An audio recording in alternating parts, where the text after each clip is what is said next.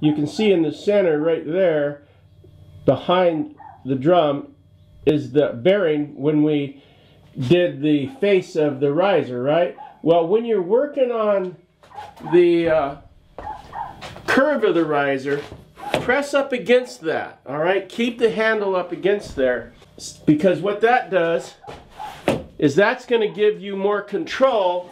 As you have that, it's like a router peg. You come up here, and now you have control. It's not wobbling around. So by having it against there, you have much better control. So when you get into the real fine part of the limb, right here, and you don't want to cut into the lamination itself, this gives you much, much better physical control. Now I take and I bend, so what I do is I will take my hand and I will take my thumb, put it in the middle, and I'll bend this back a bit and then come up to it and sand into it so I can look into it and see how close I'm coming, keeping control of it, not to slip and go in and to ruin the lamination of the limb. If you wreck the lamination, you got to strip it all off, re-sand it all down, and put new laminations on. Gluing them on when it's already cut out is actually a bit of a glue nightmare. Do your best to not make that mistake. I've done that once or twice, and it's also easy to get in a hurry sometimes and actually grind out the curve on your riser and then get excited and cut this out thinking you're going to glue it on. And that's actually the wrong process, okay? Glue the riser on when it's blocked, then lay out the curves, and then sand the curves down with the drum sander, being really careful coming in the wood lamination. Let's see if we can turn this so you can see a little bit better. Having your tools on portable tables is really advantageous. You can see how we come in. Of course, my drill's in the way. Alright, so we come in and we're just going to work gently. Need the vacuum on.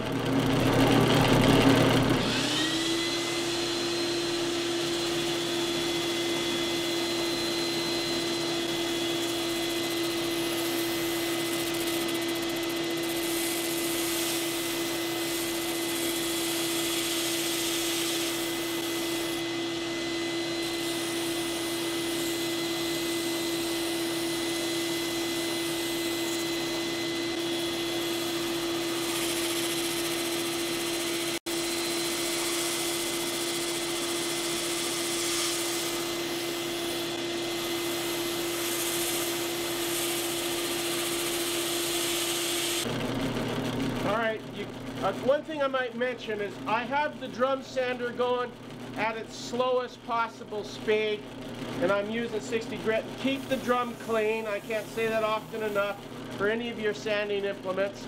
And a little bit of Crete goes a long ways. It costs $8 and it'll last you like 4 years, depending on how much you work, of course. Now you can see if we look in here, we're getting real close on this. We're about a 16th off. So I am coming in real carefully, starting up high, coming in slow, and I have my thumb right here in the middle. Now, if you look and you're a little higher on the top, you're a little wider on the top than the bottom, then place your thumb up there and apply a little more pressure to that spot. You want to keep it parallel as possible.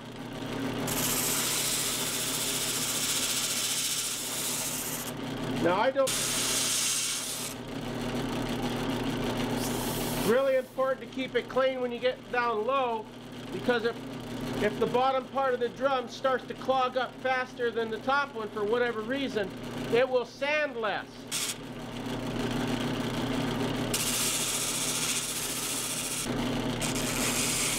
Now if you look right here, let me get this in here. This is flush right at the top and not quite at the bottom.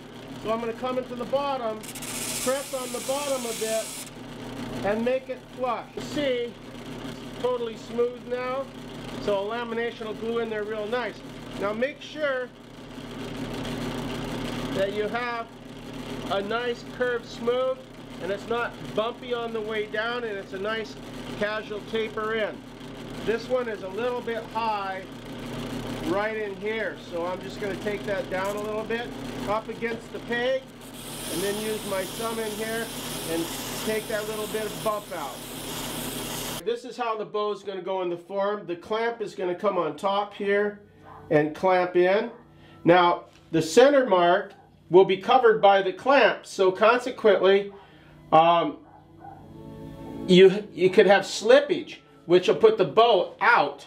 Alright, so what you want to do is put some marks on the bow and the form so that you can tell if you're slipping or not. So what I've done here, there's a felt mark on the limb and on the form on the right side. Right here is the aluminum bracket on the form. So I've gone up and lined up another black mark on the limb with that side of that bracket. You have a mark on this side of the bracket, that side of the bracket, and down at the end of the fade out right here, you can see. When you go and clamp this down, you can keep the bow square in the form so it doesn't shift to one side or the other.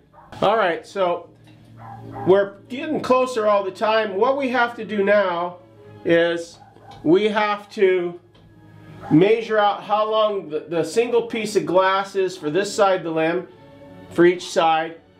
We need to cut our fiberglass down to size.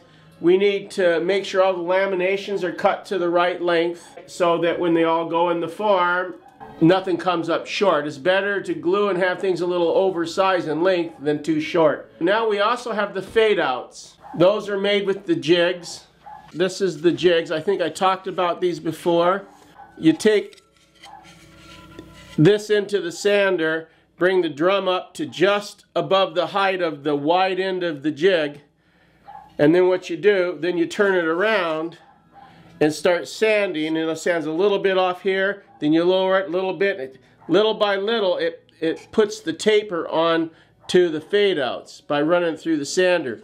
Now, if you don't have this stuff and you want to do this, then you can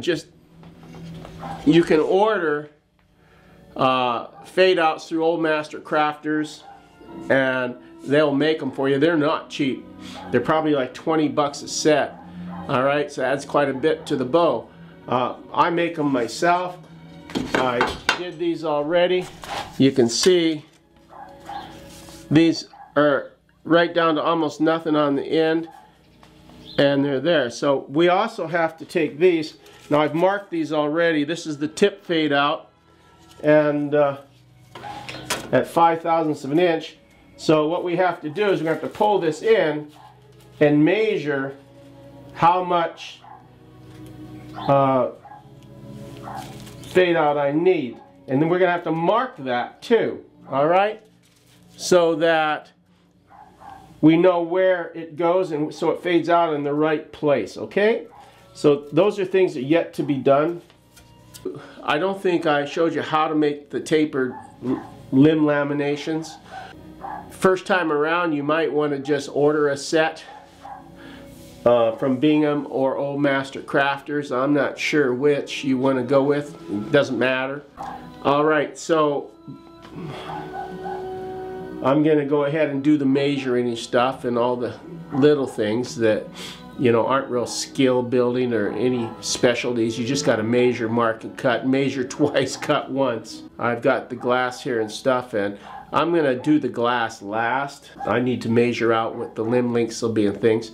And when you go to cut thin pieces of wood like these fade outs that go down, they're going from 20 thousandths of an inch thick here down to nothing here. If you're going to trim, actually scissors, good scissors, trim real well. You saw, you can split the wood and stuff. And to be honest about it, a real fine dovetail saw or something is, if you have to saw by hand, place them on a board and cut straight through. Do not put them over an open edge because they'll bend and they'll crack because they're so thin. So you have to be pretty careful about that. I would not use a bandsaw ever to cut the thin stock across the grain. It'll break it all up and everything. So sometimes hand tools are the best answer. If you had a jig, you could cut it through a table saw, but if you have coarse teeth on the blade, it's going to wreck it too. So handsaw is the best answer. I have a number of, I like Japanese saws that cut on the pull stroke. All right.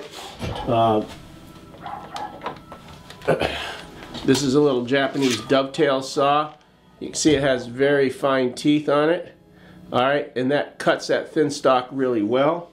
And you don't have to worry too much about being real square and all that, because it doesn't matter. It's just all in the length, because you're going to trim all these ends and everything down the road. So I'm going to clamp this in place so I don't knock it off and actually break and split one of the laminations.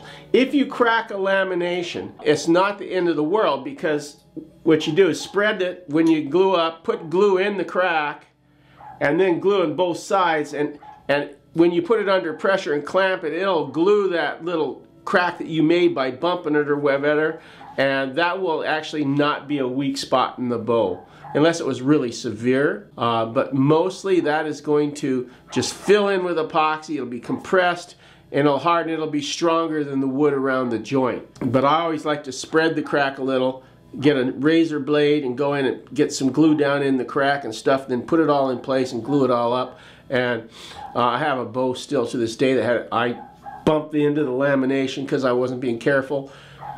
So I patched it up like that, put it all together, and that bow's still shooting many years later. So just a bit of advice, because it's going to happen sooner or later.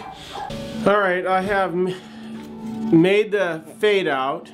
I make them 14.5 inches to start with, both of them, riser and tip fade outs, and then I cut them down. The tip fade out is cut to 9.5 inches in length. I've got it pretty fine on the edge, but not fine enough for a cold bleed into the two limb laminations.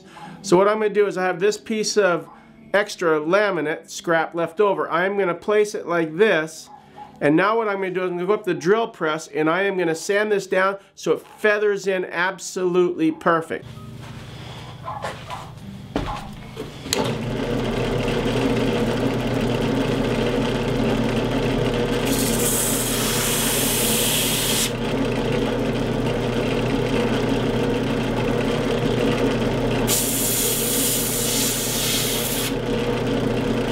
Alright, you see, that's a perfect feather.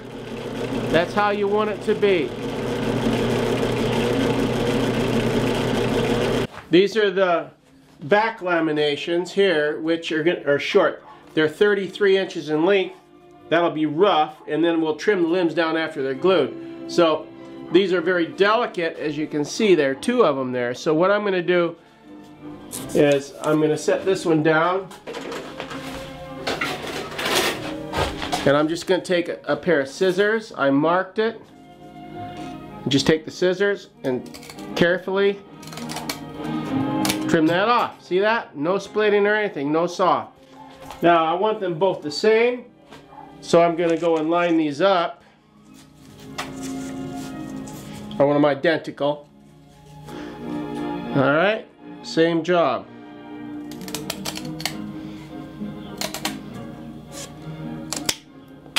There we go, we got our two laminations. Now we're going to have to cut the fiberglass, and that's a bigger job because it's fiberglass. You can't use scissors, that's for sure. You actually have to use, I've used a jigsaw with a metal cutting blade on it with a lot of fine teeth. That's probably about as good as anything. So we're on our way. We've just cut the limbs to length 33. Now we have cut the riser fade out. It's going to go right here to 14, you see, and the tip fade out, which is going to be 9.5. So it gives you a look at what the limb is like. So it's stiffer where the fade outs are, right? So the greatest amount of flex in the limb is going to be in the sweet spot, which is right in the front. Of course, the recurve part of the bow is what stores the energy, and this part, the sweet spot, is what gives you the greatest amount of power through the compression and tension in the limb. So these are two 110 thousandths, and then I'm going to put a 50 thousandths glass and a 40 thousandths glass on it. I'm making this bow about 60 pounds. So now all we got to do is glass.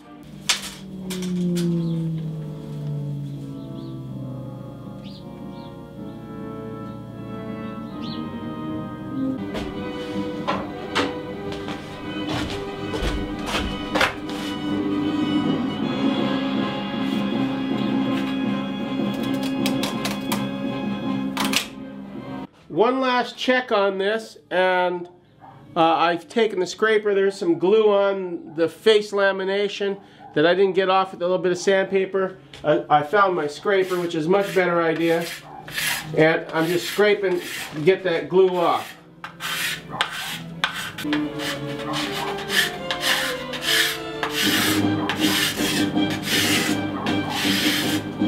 Just to make sure everything's the right length, I centered my bow. Where I trimmed it, I put the end of the long sheet of fiberglass here. I come around now, press down, press in here, and mark where you're going to cut. Now, I said it's 67.5, but going down from that end to that end to mark it right there. That gives me the glass exactly the same, so I'll take that off and cut it. I have the full 72-inch piece of glass here. I took the back lamination that's already been cut to length, and I'm going to place it up against the glass and mark it. That way they are going to be identical. Okay. So I'll flip it around to the other end.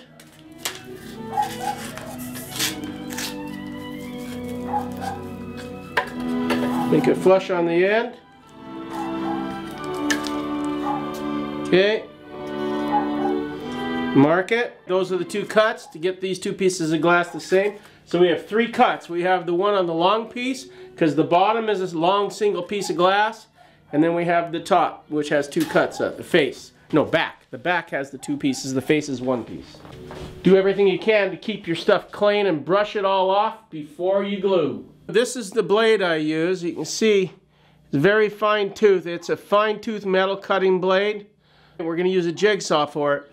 If you ever have to just buy one saw, jigsaws are amazing because I built buildings with just a jigsaw. So there you go. And now what we're going to do is we're just going to put a block of wood on each side of the glass and then cut it off to keep the glass from splitting down the grain of the glass. Alright, we're cutting the glass. I have my mark right here, so I'm going to take this and put it right on the top. The other piece of wood I'm going to put underneath so it's overlapped, so the blade has to cut through the bottom part of that wood along the edge here, and this will help keep from splintering. Okay.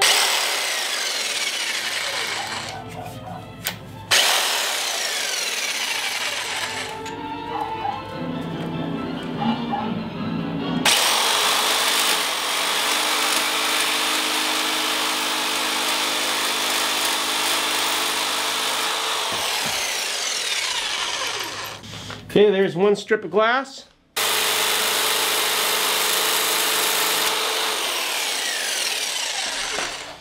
Okay, nice cut. Fairly clean. Now we just got one more cut to do. When you store your glass, you have one side that has been sanded and is ready for glue. So if you're going to store it, put those sides together, and the exterior sides are going to protect that so it stays clean. Now we still got more to do. We're going to have to go up to the store and buy some tape. You need two types of tape. You need green tape, you need filament tape. Okay, last cut.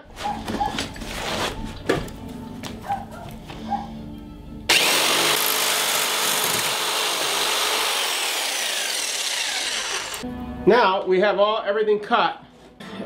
We've cut our glass to length. We have all the components ready to glue. However, you can't glue without protecting the glass, because if you get glue on the glass, it'll wreck the surface of the glass. You can sand it down and stuff, but it'll still look the pits. You'd end up painting your bow camouflage just to hide it.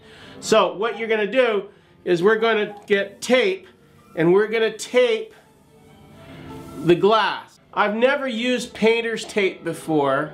I've always used masking tape, and press it down real firm, and it creates a barrier. The glue can't ooze under it. Since I'm building this bow for a fellow in Oklahoma, I'm not going to experiment with the green tape, but I think on my next bow, I'm going to go with painter's tape, green or blue will do, and try it because it comes off so much easier than masking tape does. We're through for now. We got to go get some filament tape we're going to use for when we're gluing things together and all that stuff. So here we go. We're going to shut down for a bit. I've got the tape. The tapes you need good old masking tape or green tape. I'm going to use masking tape for the outside of the glass. It puts a barrier on it so your glue doesn't get over the glass. For when you start putting it together, we're going to need filament tape. And it's tape and has little strings in it that's real strong to help hold things together, and then we clamp it all up with elastics. Alright, so you have your glass. First thing you got to do is make sure it's clean. Any dust particles or anything will keep the tape from making its barrier. Now what I've done is I don't want the glue side of the fiberglass getting dirty, so I've put these two together with the good sides out to tape them. Pretty simple, straightforward stuff. One side is a little bit longer than the glass, wider than the glass. Lay it down.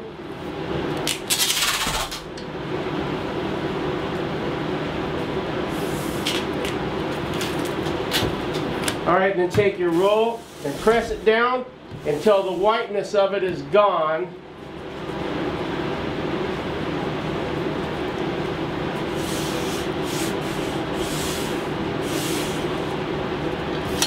Alright.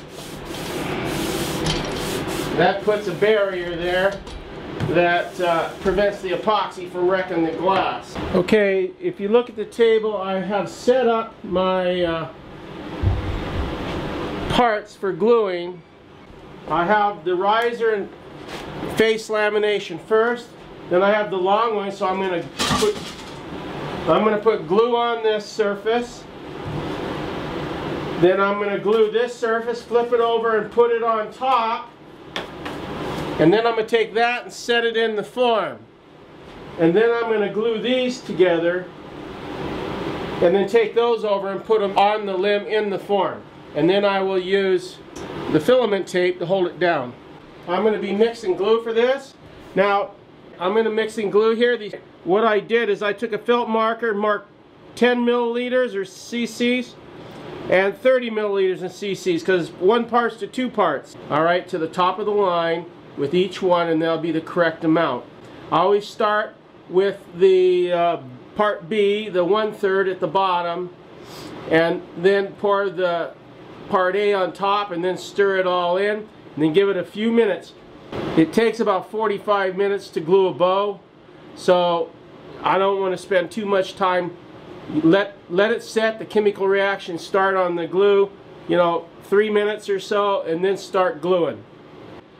Put it in front of a heater for a bit and warm it up so it pours out better. Otherwise it's like molasses on a cold winter day.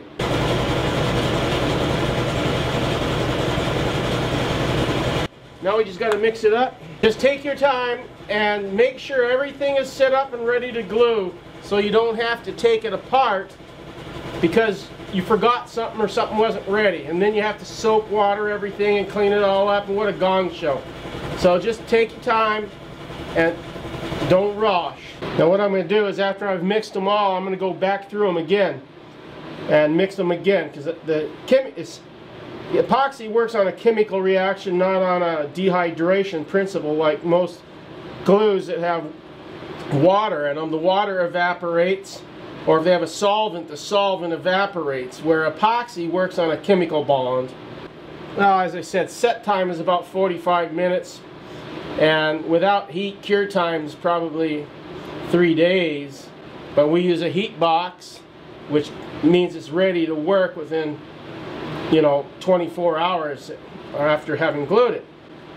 However, you still have to be careful with epoxy because heat will damage the epoxy, so when you're working on limbs and stuff, you can't allow things to overheat too much. Alright, so there we are, and we'll wait just a minute or two and we'll go over and we'll start. Okay, what I wanted to point out is we're working on the table here. You can see in the center right there, behind the drum, is the bearing when we did the face of the riser, right? Well, when you're working on the curve of the riser, press up against that, all right? Keep the handle up against there, because what that does is that's going to give you more control. As you have that, it's like a router peg. You come up here and now you have control. It's not wobbling around. So by having it against there, you have much better control. So when you get into the real fine part of the limb right here, and you don't want to cut into the lamination itself, this gives you much better physical control. Now I take and I bend.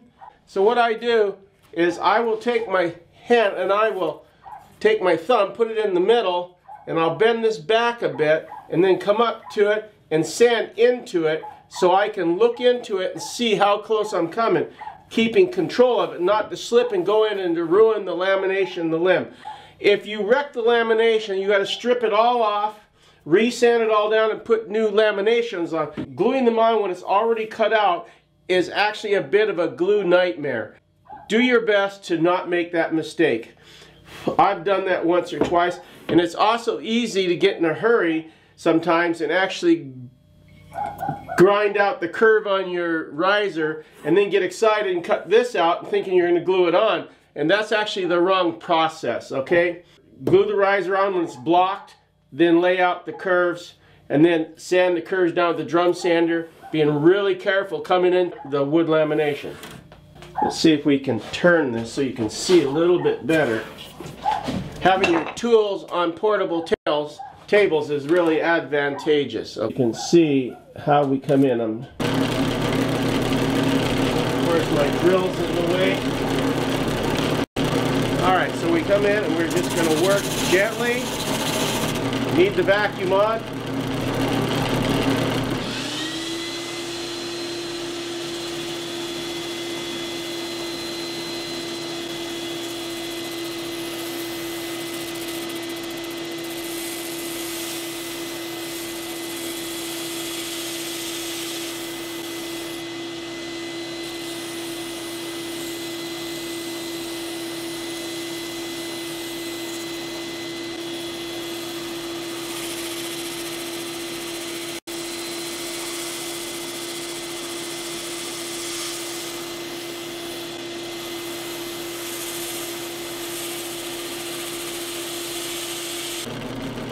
Alright, one thing I might mention is I have the drum sander going at its slowest possible speed, and I'm using 60 grit. Keep the drum clean. I can't say that often enough for any of your sanding implements.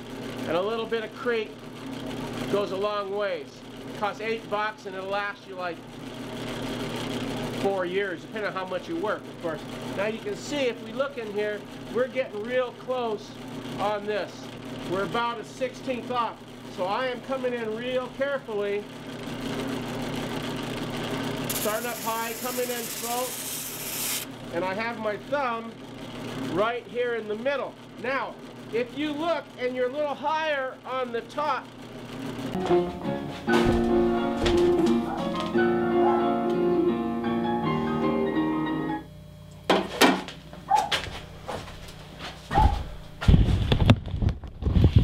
Alright, something I wanted to point out is, and this is really advantageous. Alright, as we're working, okay, what I wanted to point out is we're working on the table here. You can see in the center right there, behind the drum, is the bearing when we did the face of the riser, right? Well, when you're working on the curve of the riser, press up against that, all right? Keep the handle up against there, all right? Because what that does is that's going to give you more control, all right? Now, so as you have that, it's like a router peg. You come up here and now you have control. It's not wobbling around. So by having it against there, you have much better control. So when you get into the real fine part of the limb, right here, and you don't want to cut into the lamination itself, this gives you much, much better physical control. Now I take and I bend, I better make sure we can actually see this. Alright, so what I do is I will take my hand and I will take my thumb, put it in the middle, and I'll bend this back a bit and then come up to it and sand into it so I can look into it and see how close I'm coming, keeping control of it, not to slip and go in and to ruin the lamination in the limb. If you wreck the lamination, you got to strip it all off, re-sand it all down and put new laminations on, and gluing them on before gluing them on when it's already cut out is actually a bit of a glue nightmare. All right, so don't do your best to not make that mistake. I've done that once or twice, and it's also easy to get in a hurry sometimes and actually grind out the curve on your riser and then get excited and cut this out thinking you're going to glue it on, and that's actually the wrong process. Okay, all right, anyway, remember, glue the riser on when it's blocked, then lay out the curves, and then sand the curves down with the drum sander, being really careful coming into the wood lamination. All right.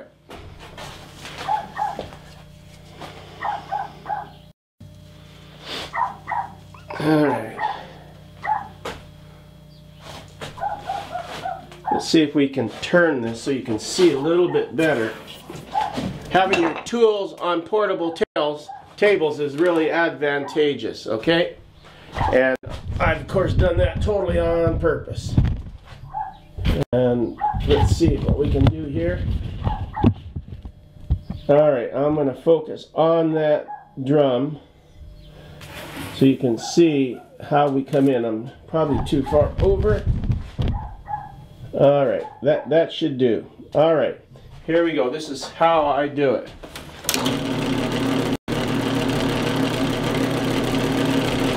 My drill's in the way. Alright, so we come in and we're just going to work gently. Need the vacuum on.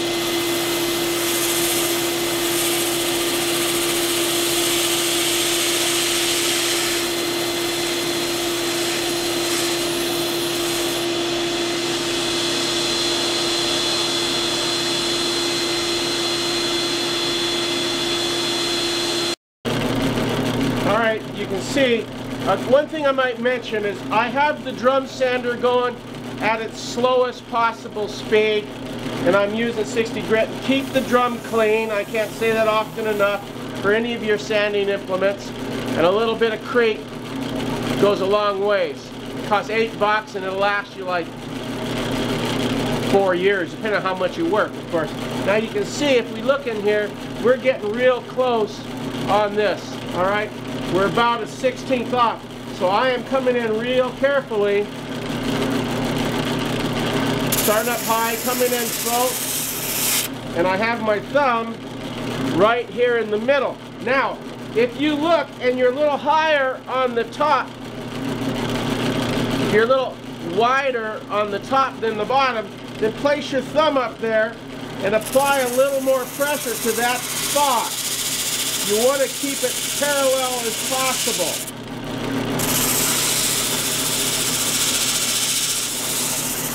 Now I don't have the vacuum going, and you can tell it's a little dustier. All right, so, but that's only because we're recording at this time.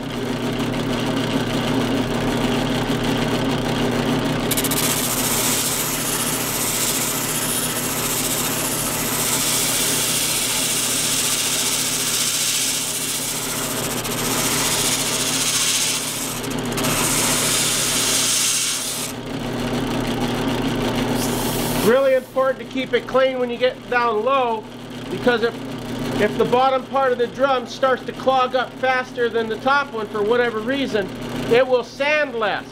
All right?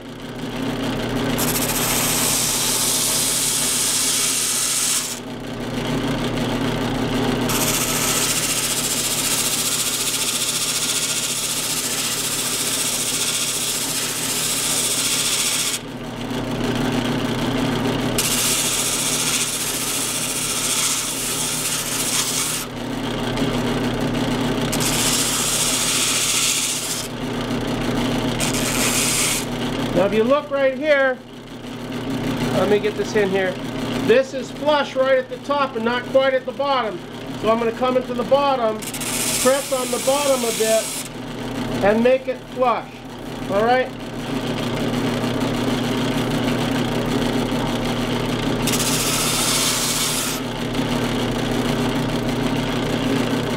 Okay, you can see, that will focus. Come on, focus. Alright, anyway, it's totally smooth now, so a lamination will glue in there real nice. Now make sure that you have a nice curved smooth, and it's not bumpy on the way down, and it's a nice casual taper in. This one is a little bit high right in here, so I'm just going to take that down a little bit, up against the peg, and then use my thumb in here and take that little bit of bump out.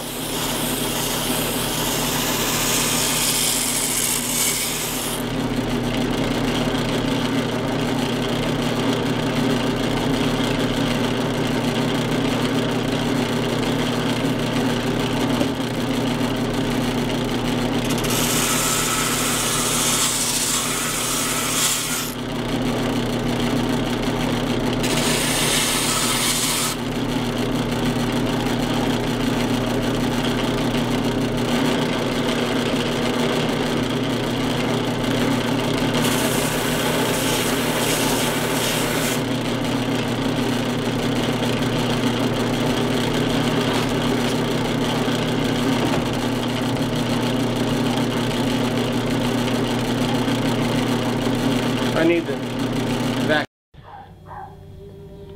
Alright, so let's back up and do this over.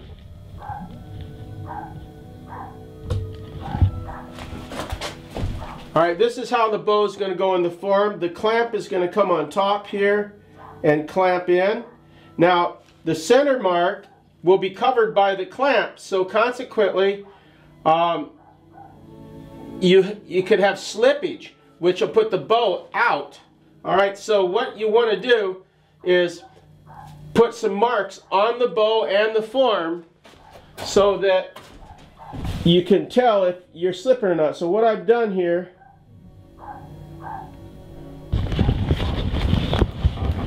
alright, there's a felt mark on the limb and on the form on the right side. Now, what I've done too, alright, now right here is the aluminum bracket on the form. So I've gone up and lined up another black mark on the limb with that side of that bracket. This thing. Alright, so you have a mark on this side of the bracket, that side of the bracket, and down at the end of the fade out right here, you can see. Alright, so when you go and clamp this down, you can keep the bow square in the form so it doesn't shift to one side or the other. Alright, so we're getting closer all the time. What we have to do now is we have to measure out how long the single piece of glass is for this side of the limb, for each side. We need to cut our fiberglass down to size. We need to make sure all the laminations are cut to the right length. Alright, so that when they all go in the form, you know, nothing comes up short. It's better to glue and have things a little oversized in length than too short. Alright, so that's what we're going to do. Now we also have the fade outs. And those are made with the jigs.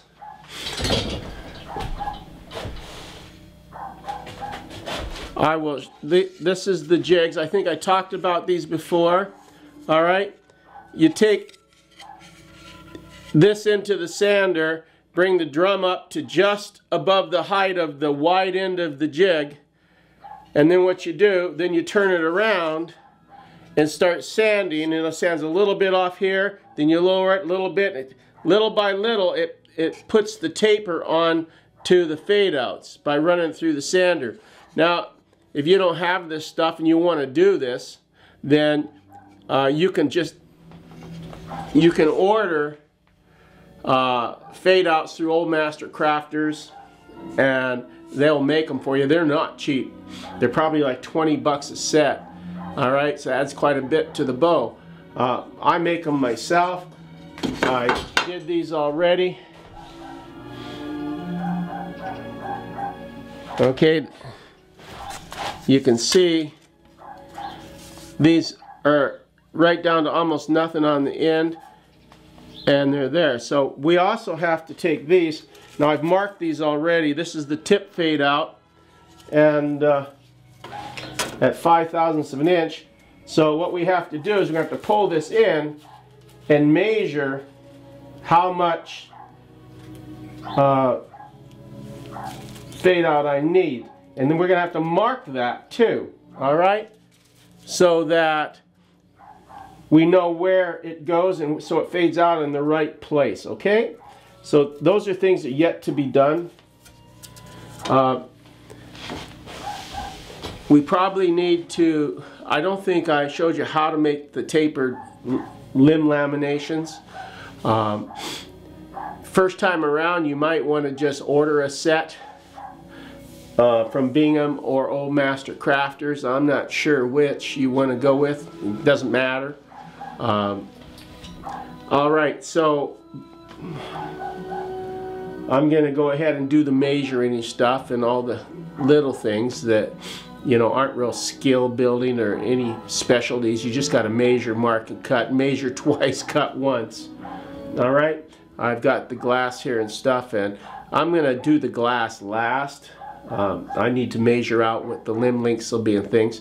And when you go to cut thin pieces of wood like these fade outs that go down, they're going from 20/1000ths of an inch thick here down to nothing here. If you're going to trim, actually scissors, good scissors, trim real well. You saw, you can split the wood and stuff.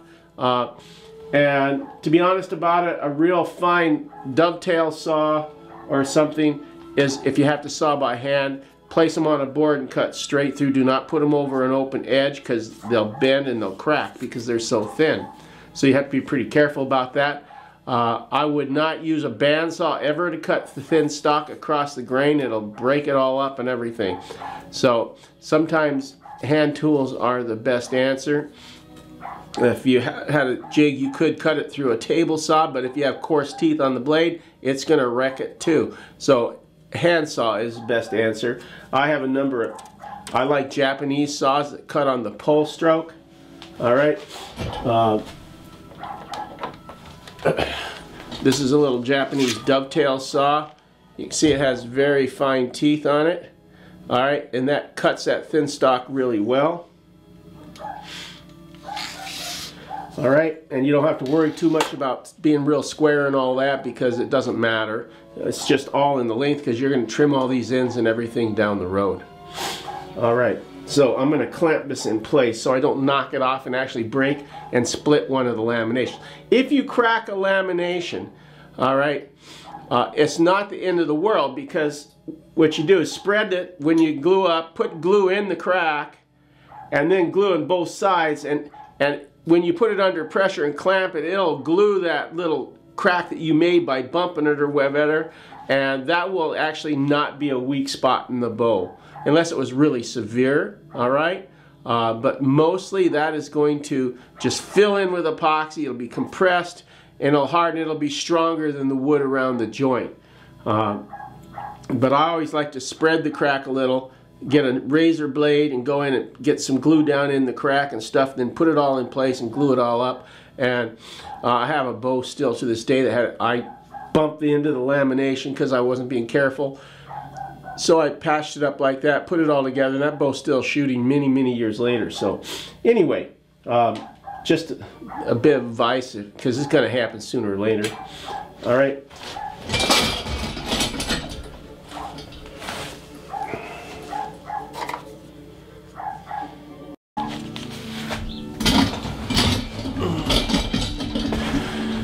All right, I have made the fade out. I make them 14.5 inches to start with, both of them, riser and tip fade outs, and then I cut them down. All right, the tip fade out is cut to 9.5 inches of length.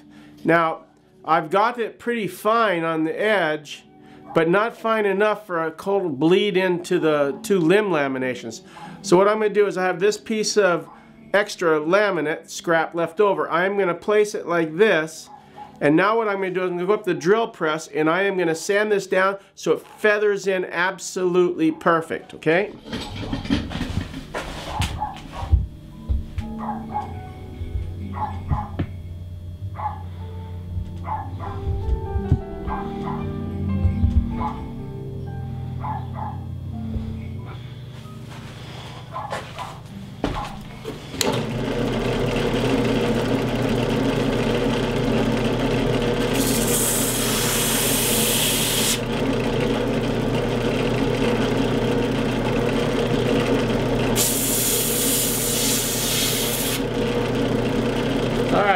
Now, that, if I can get the block to focus.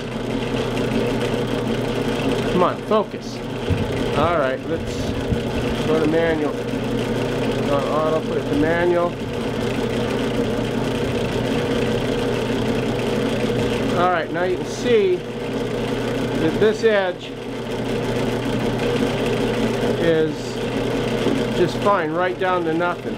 All right, now you can see it's a little bit curved in there, but that's okay. That'll fill with epoxy. If you're really worried about it, you could go in, take your finger, and I'll show you, and do a little bit up here.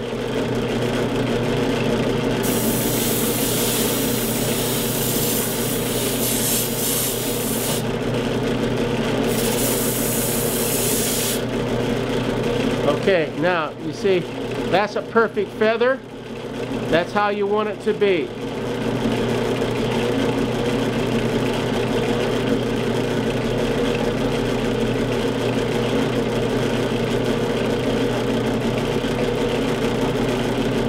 Okay.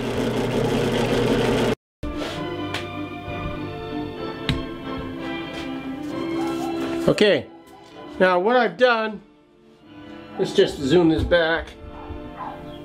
Alright, we got a stupid window here. It makes it windows everywhere, so it's kind of hard to get good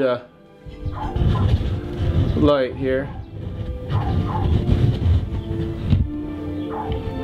Alright, so these are the back laminations here, which are short. They're 33 inches in length. That'll be rough, and then we'll trim the limbs down after they're glued. So these are very delicate, as you can see. There are two of them there. So what I'm going to do is I'm going to set this one down, and I'm just going to take a pair of scissors. I marked it. Just take the scissors and carefully trim that off. See that? No splitting or anything, no saw. Now I want them both the same, so I'm going to go and line these up. I want them identical. Alright, same job.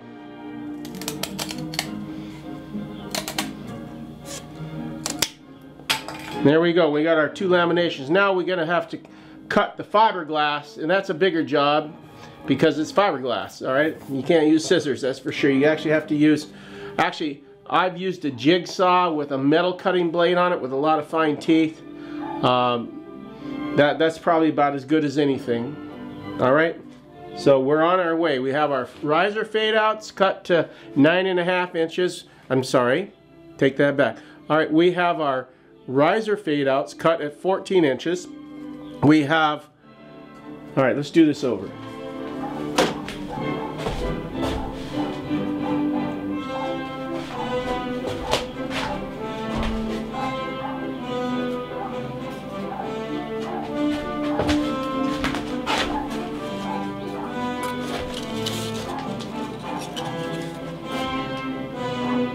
All right, we've just cut the limbs to length. All right, 33. Now we have cut the riser fade out. It's going to go right here to 14, you see? And the tip fade out, which is going to be 9.5.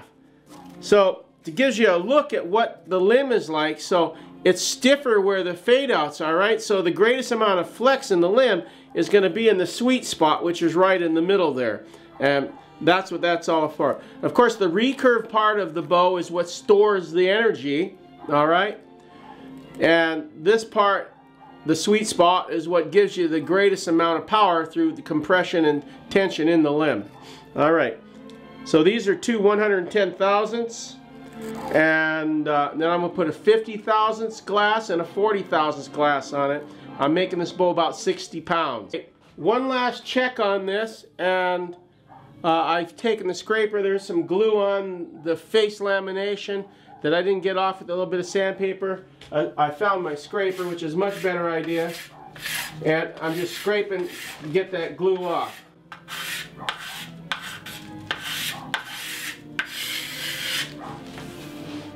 We're ready to glue. I'm just going to have to get everything ready in advance to do that. There's the bow. What I've done here is I have placed the fiberglass underneath the bow. Just to make sure everything's the right length, I centered my bow. Where I trimmed it, I put the end of the long sheet of fiberglass here. From that end to that end, to mark it right there. That gives me the glass exactly the same, so I'll take that off and cut it. I have the full 72-inch piece of glass here. I took the back lamination that's already been cut to length, and I'm going to place it up against the glass and mark it.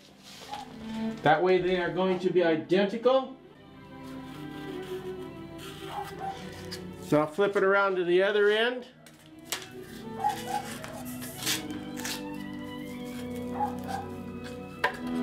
Make it flush on the end, mark it. Those are the two cuts to get these two pieces of glass the same.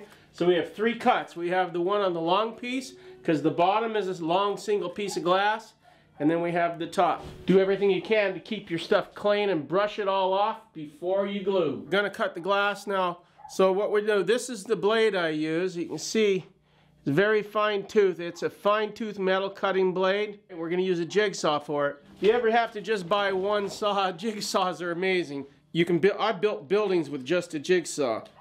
All right, so there you go. And now what we're gonna do is we're just gonna put a block of wood on each side of the glass and then cut it off to keep the glass from splitting down the grain of the glass. We're cutting the glass. I have my mark right here, so I'm gonna take this and put it right on the top. The other piece of wood I'm gonna put underneath so it's overlapped. So the blade has to cut through the bottom part of that wood and along the edge here, and this will help keep from splint. The closer you can keep it to the edge, the firmer it'll be, the less vibration, less chance for splintering.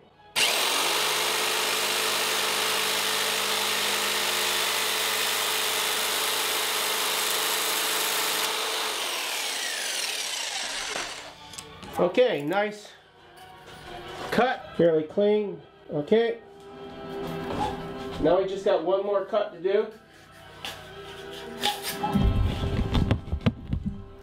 When you store your glass, you have one side that has been sanded and is ready for glue. So if you're going to store it, put those sides together, and the exterior sides are going to protect that so it stays clean. Now we still got more to do. We're going to have to go up to the store and buy some tape. You need 2 types of tape. Well, actually 3 in my book. You need green tape, you need filament tape, and masking tape. We've cut our glass to length. We have all the components ready to glue. However, you can't glue without protecting the glass. You get glue on the glass, it'll wreck the surface of the glass. You can sand it down and stuff, but it'll still look the pits. You'd end up painting your boat camouflage just to hide it. So what you're going to do is we're going to get tape, and we're going to tape the glass. Now, I've never used painter's tape before. I've always used masking tape, and press it down real firm, and it creates a barrier. The glue can't ooze under it. Since I'm building this bow for a fellow in Oklahoma, I'm not going to experiment with the green tape, but I think on my next bow, I'm going to go with painter's tape, green or blue will do, and try it because it comes off so much easier than masking tape does. We're through for now. We're going to go get some filament tape we're going to use for when we're gluing things together. Let's take a break. I've got the tape. The tapes you need good old masking tape or green tape. I'm going to use masking tape for the outside of the glass. It puts a barrier on it so your glue doesn't get over the glass. For when you start putting it together, we're going to need filament tape, and it's tape and has little strings in it that's real strong to help hold things together, and then we clamp it all up with elastics. Alright, so you have your glass. First thing you got to do is make sure it's clean. Any dust particles or anything will keep the tape from making its barrier. Now what I've done is I don't want the glue side of the fiberglass getting dirty, so I've put these two together with the good sides out to tape them. If I just find the end of the tape, we'll be in business. There we go. That's a problem with masking tape. Sometimes it doesn't pull up too easy. And once you get it going, you want to pull it at an angle. Not straight, but at an angle. That way it doesn't tear off. So what we're going to do is place this on the end there. We're going to line it up flush on one side, wider than the glass. Lay it down.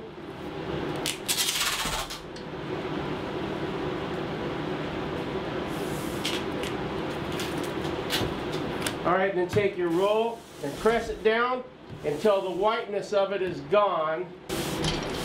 That puts a barrier there that prevents the epoxy from wrecking the glass. Now the tape is a little bit oversized.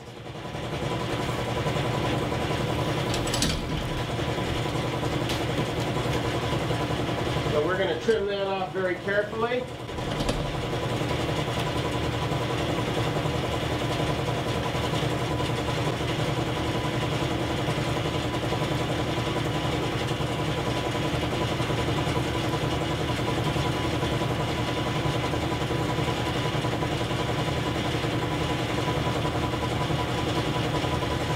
Just trimming the tape off. It'd be nice. I have no source of 1 3/4 masking tape, but if you had some, it would be awesome. Okay, if you look at the table, I have set up my parts for gluing. Alright, so I have the riser and face lamination first, then I have the long one, so I'm going to put glue on this surface. Then I'm going to glue this surface, flip it over and put it on top.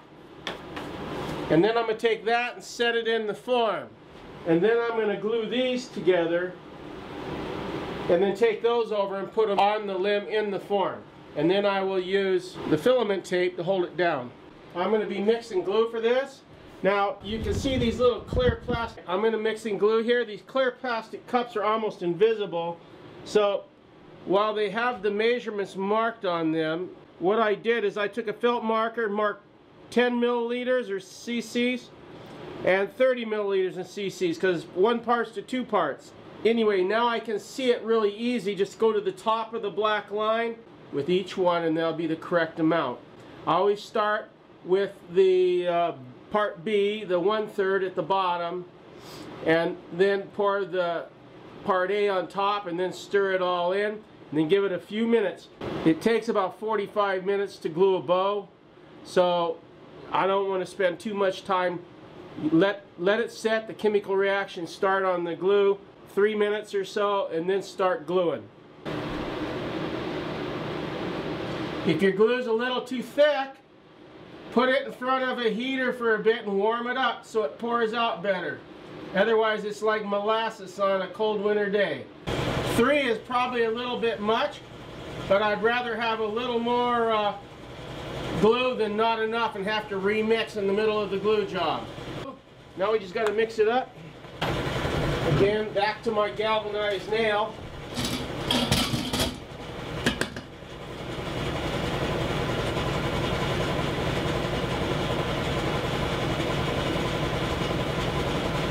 Just take your time and make sure everything is set up and ready to glue, so you don't have to take it apart because you forgot something or something wasn't ready, and then you have to soap water everything and clean it all up, and what a gong show. So just take your time and don't rush. Now what I'm going to do is, after I've mixed them all, I'm going to go back through them again. The epoxy works on a chemical reaction, not on a dehydration principle like most glues that have water in them. The water evaporates, or if they have a solvent, the solvent evaporates, where epoxy works on a chemical bond. Making sure I get the stuff from the bottom up through the top and well mixed in there, both directions. Really, by the time I get done mixing here, it'd be just about ready to start using. You got about, well, as I said, set time is about 45 minutes. And without heat, cure time is probably 3 days. But we use a heat box, which means it's ready to work within, 24 hours after having glued it. However, you still have to be careful with epoxy because heat will damage the epoxy. So when you're working on limbs and stuff, you can't allow things to overheat too much. And we'll wait just a minute or two, and we'll go over and we'll start.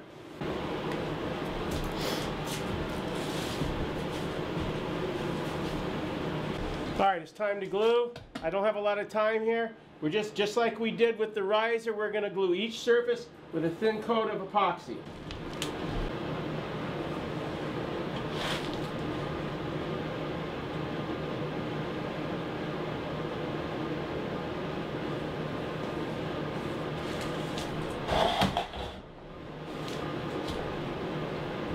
I just poured half the cup out, tilting my hand. Shoot, shoot, shoot.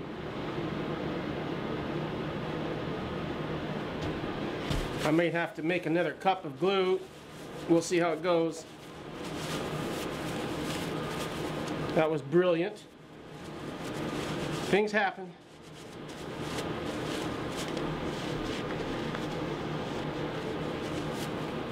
Rubber gloves would be a great idea.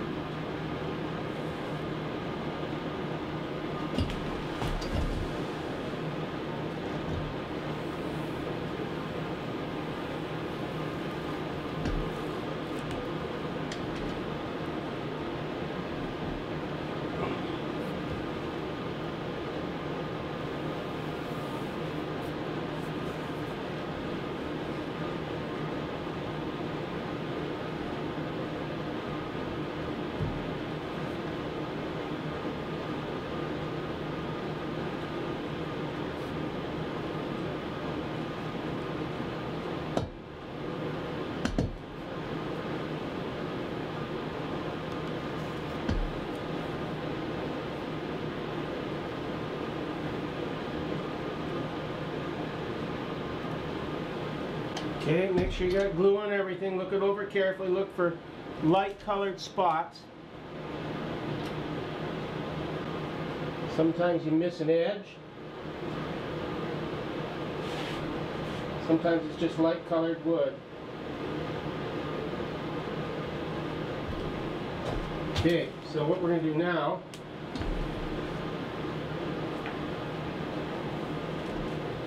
I'm going to take this, set that there, bring this up, get that glue off there.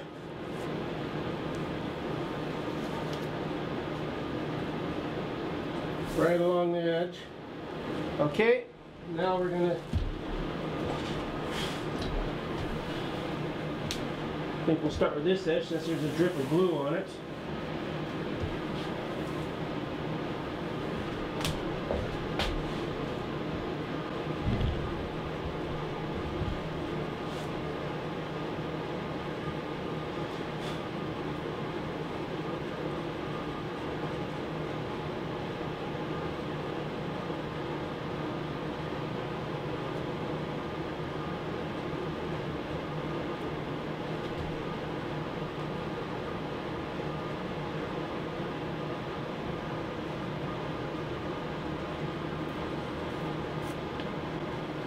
Glue spreads a little further on the glass than it does on the wood.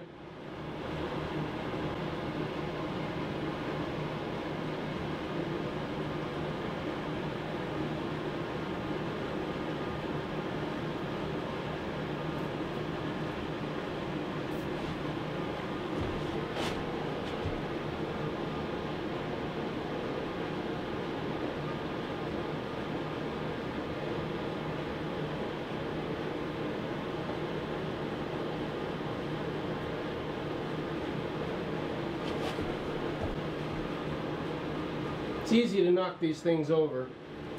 I've done it lots of times. Okay, so I am just going to shut this down for a bit. So what I'm doing now is we're just going to take this and place this on here.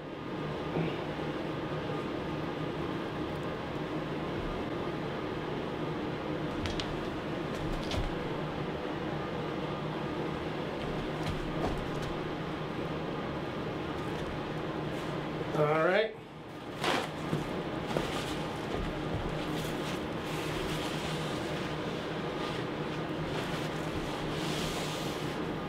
Almost knocked my glue over again. So we take this.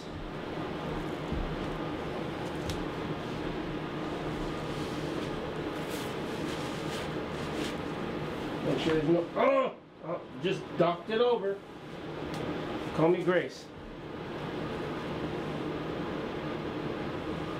Now let's just do it in the form.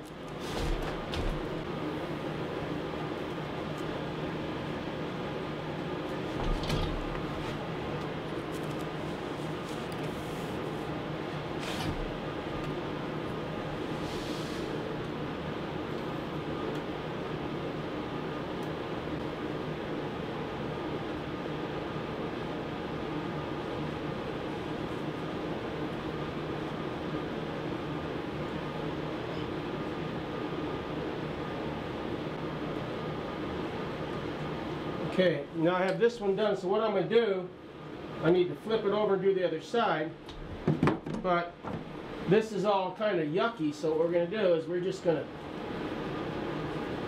do this.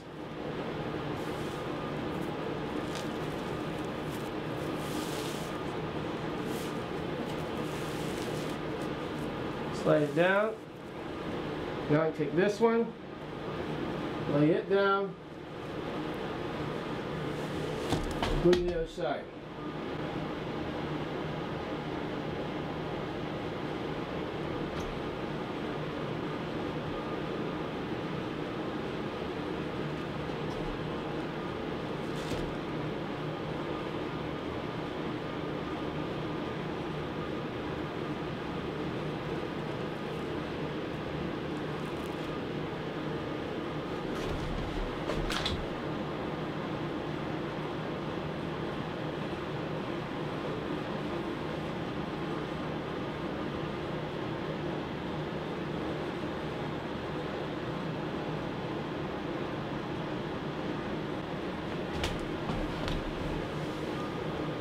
Alright, so what we need is a riser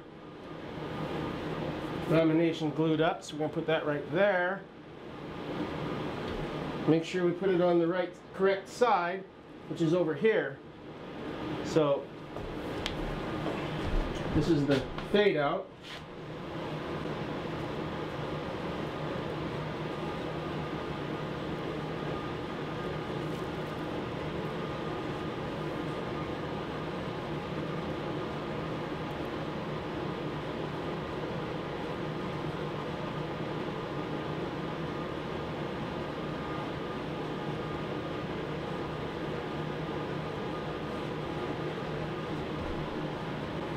That side's done. We go to the thick end. The riser goes to the thick end of the lamination.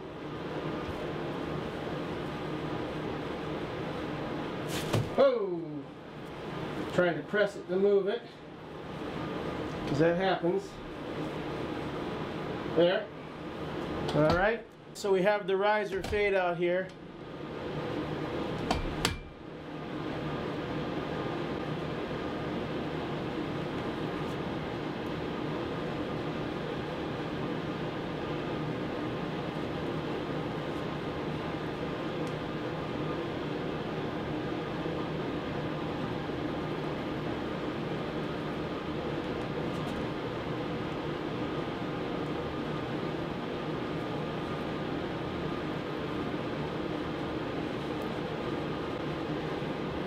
Okay, tip fade up.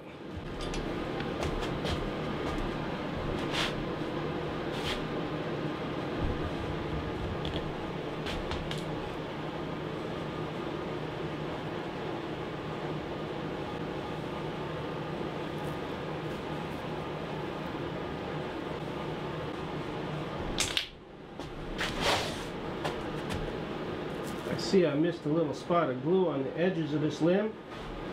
It'll probably be okay, but we're going to make it right. Okay. This goes the other way. Now we finish off. Okay. So there is the limb put together.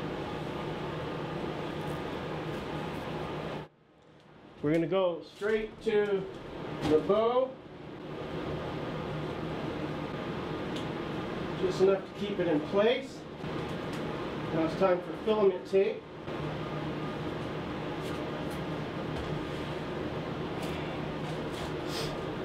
Okay. Again, we're going to fold this another time. Try to keep things clean as possible.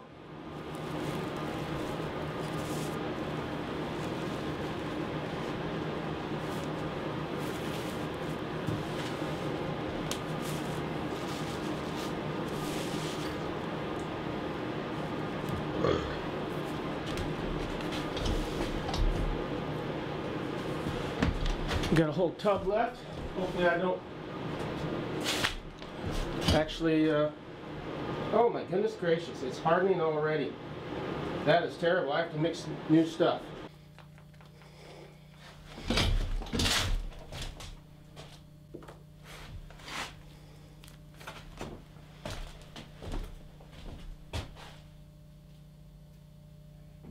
Gluing up, you see I've taped these laminations in place. I clamp the ends to help hold the fade outs in place. Alright, now we need to plastic again. Where's my roll? There it is.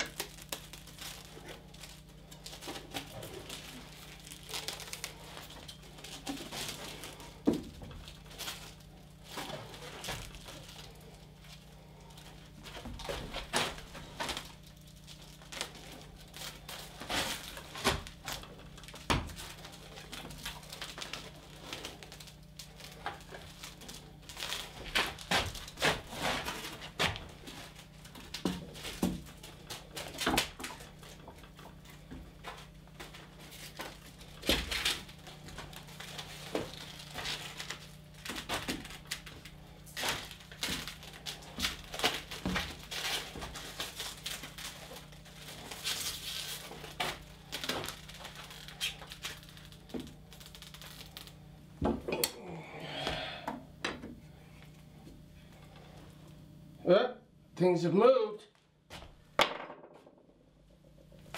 That's no good.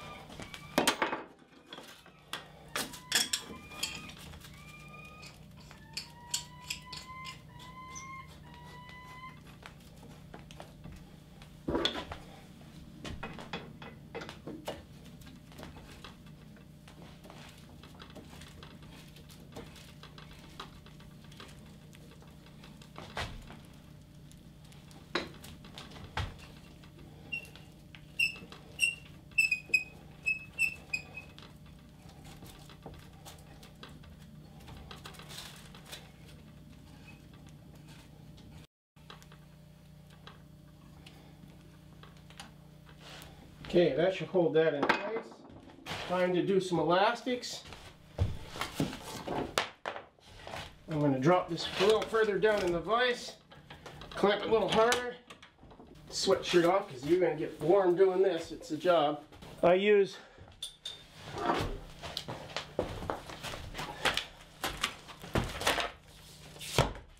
rubber from Tractor Tubes.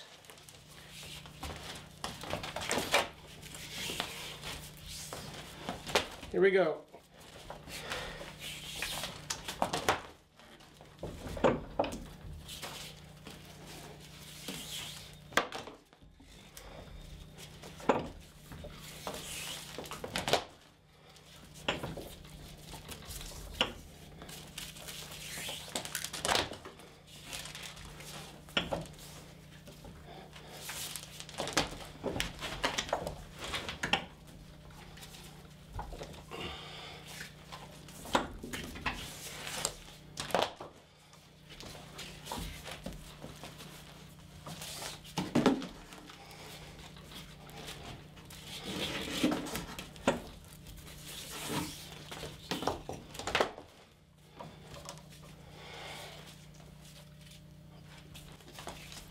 And I overlap them, so really every lap creates a bit of a double lap on the one you just put on before it. Keep the pressure on.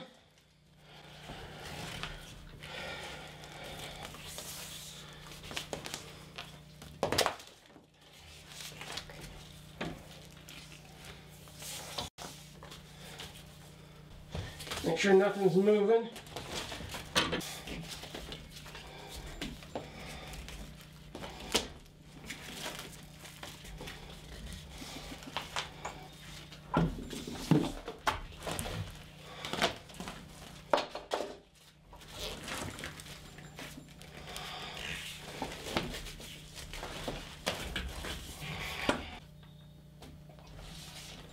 You just pull it through and let it pinch.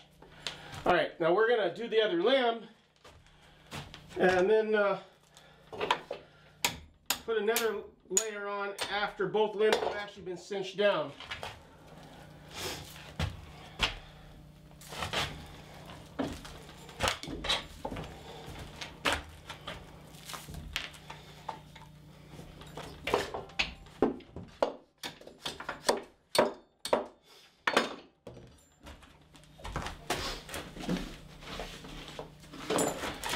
I always like rolling these up in balls. I've always found that to be a pretty good way of doing it. And another thing you can do is you wrap over on one side and it'll all kind of be at an angle like this, then come the other way and wrap the other way back so it puts equal tension on both sides, okay?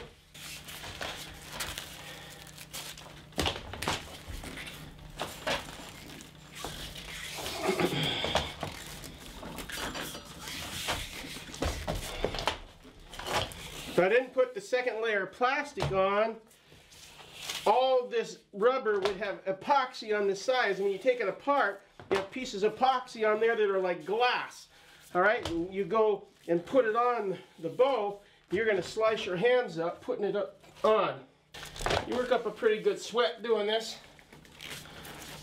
I turn the heat off in the shop for a bit just for that purpose.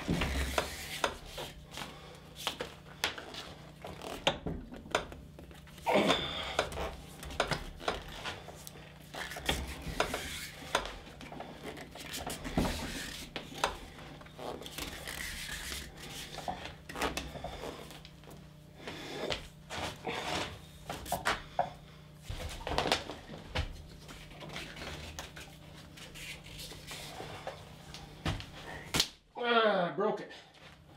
All right, if that happens, because this is getting pretty old, bring it around, pull it, tighten up, carry on.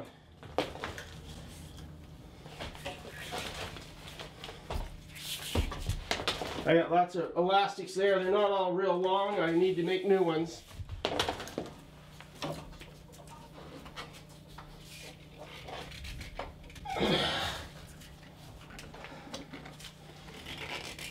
Okay, there we go. That should have enough. Now we'll work our way down.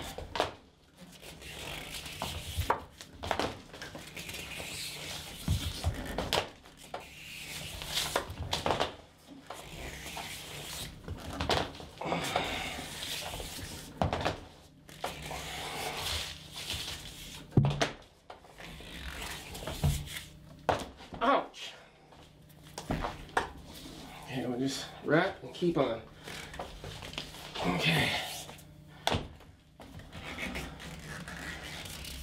It's time to get a new tube, I think. It's been a while since we made some bows, so I don't know, it's probably 10 or 15 years old.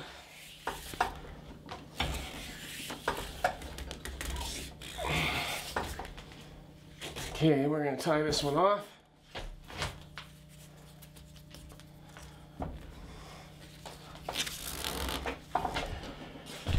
Need a short one to finish that out. That one should probably do.